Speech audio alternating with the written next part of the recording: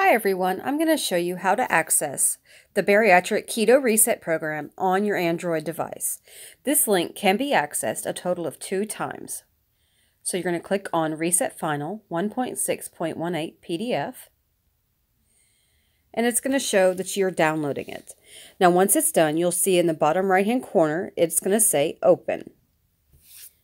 So click on Open, and there's the Reset program. Now, there are a couple of ways that you can access this in the future. So if you go to My Files, Downloads, you'll see it's right there. You can click on this each and every time, and it will open to this screen. Now, you can also add a shortcut to your desktop, which will make it much easier to access this reset guide in the future. So you're going to click and hold it until you get a check mark.